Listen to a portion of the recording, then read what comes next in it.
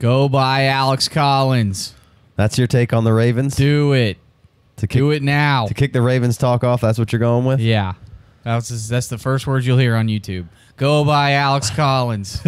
All right, so we know where Jay stands on this. I mean, obviously, it was a blowout over there in against Buffalo.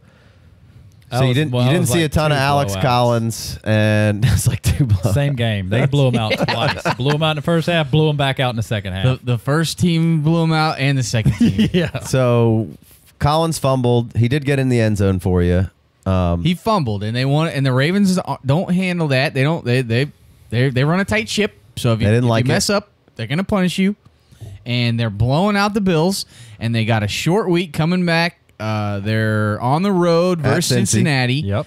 So on the Thursday night, they're blowing this team out. Why would you? I think it's just a brilliant move by them to limit Alex Collins' touches and save him for this short week because you didn't need him in this game. You didn't need him to beat the Bills. Right. The Bills. He was a lot of people's favorites to just absolutely run wild against the Bills, but I don't think anybody saw them putting up the kind of performance that they did. Right. Had it been any kind of close, he probably would have got more work. Or even remotely, This Ravens offense is on the up, obviously. I mean, I don't know. I can understand you being discouraged that he only got you like 8 points, but whatever. It's going to happen. So he was kind of like you were either loving or hating Alex Collins. He fell into like kind of draft purgatory there where like he was usually like sitting around and like you either loved him or you were passing on him. So the people who have him right now are some people who maybe don't pay a whole lot of attention, which a lot of Dynasty owners don't go through and watch every game. They might look at some box scores and watch some highlights. True. And be upset about it. Some podcasters do that too. Yeah, if you're putting out a podcast Sunday night or Monday, what did you have time to actually do any research? I mean, I don't mind the Sunday night podcast. That's the Fantasy Point reaction show. I got no problem with somebody that wants to put out that podcast and the person that wants to listen to it, because it may just be like, I want to talk football with somebody right now, and I don't have anybody sitting around to talk about it. So not everybody watches football with 5 people and 5 football screens. You know what I mean? So I got no problem with. We do have it blessed over here. I got no problem with the Sunday night podcast and the podcast I have a problem with the Monday morning podcaster who pretends like he's seen everything. Right. That's what I got a problem with. It's fair. I don't have a problem Circle with gets the square. The good times podcast. I don't have a problem with the people having fun with it. All right, but if you're going to try to pretend like you know everything on Monday morning. 2 questions on Alex Collins here. One, you just said you're buying. What you buying? You trying to get some Alex Collins here? I mean, I don't think you're getting too many people in Dynasty wise to really come off of too much Alex Collins. I mean.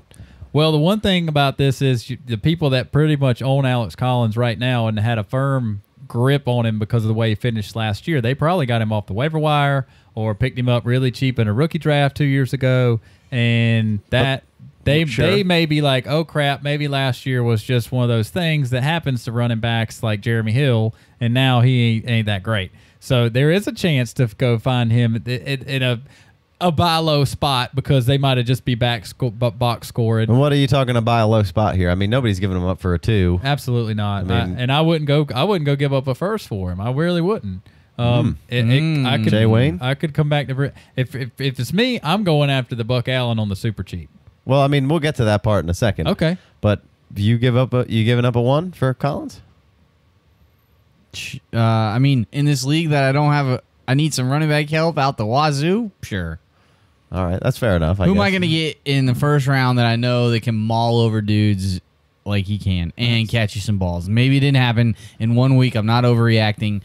I'm encouraged by the Ravens offense for sure. Kenneth Dixon picked up an injury.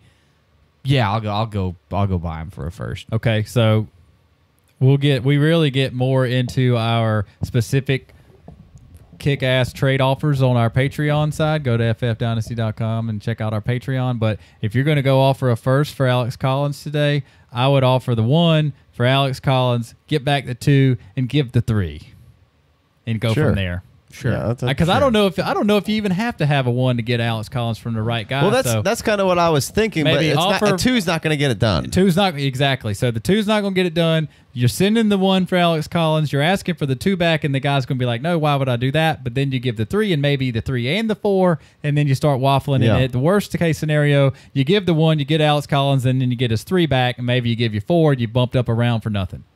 I like it. Yeah, for sure. So Still got to go that first down to do it. Follow I like the extracurriculars. Follow-up question, short week. Obviously, we talked about it a little bit. Maybe they were resting him. Who knows what really happened with Alex Collins there. I'm not on the sidelines. I'm not in Harbaugh's head. You start in Alex Collins week 2, Bengals, Thursday night, short week.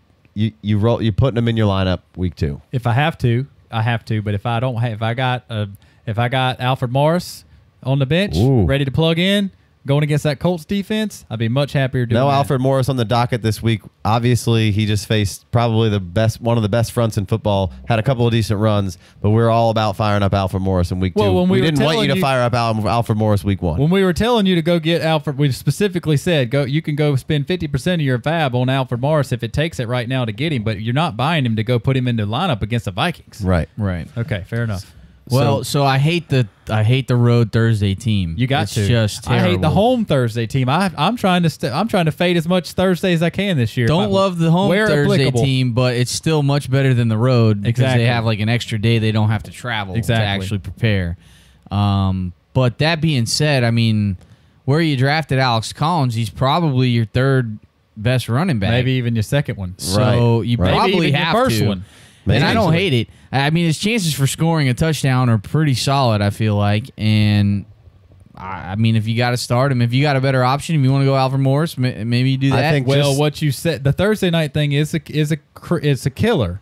But what you said earlier to begin with is actually really, really good point because Alex Collins didn't have to play and they didn't play him. So it's not like he played 4 quarters and got beat up. Right. He is on the short week, but everybody's as fresh as they can be. But you do get more punishment in week 1 than you do any other week because you haven't played. Right. Nope, even the preseason games. And he's played little in the preseason. Nobody plays in the preseason anymore. Even if you're playing, you don't play. So now you come in and you play a full game, but the Ravens didn't have to because, like Casey, the backups were in early for the Ravens. Yeah. So maybe that's a good point. I would still fade Thursday night people as much as possible, especially the road teams. He's not road, and he didn't play a whole game last week. So maybe if you can fire up, there's plenty of people out there that don't have any choices, and they got to fire him up. I'm not saying bench Alex Collins for for Joe Cohen. Schmo, for Tariq Cohen, for somebody that's not going to get the usage. But, I mean, maybe this fumbling it thing is an issue, and if it is going forward, we had to adjust. But right now, I think this is the perfect spot for the Ravens to punish him for fumbling. Judging by the week 1 performance of the Bengals defense and what they were doing, like Jordan Wilkins certainly didn't look terrible against this front. I think Alex Collins is a far superior player to what Jordan Wilkins is, so I don't have any problem firing Alex Collins up on week 1, especially with limited. I like that point of saying that, this is the first time you've gotten for real action played that long. Your body's a little beat up coming back in, and Alex Collins' body might be one of the fresher bodies, especially for a guy who likes to bang like he bangs. Oh, it's such a banger. Oh, the Steelers and the Browns are beat up this week.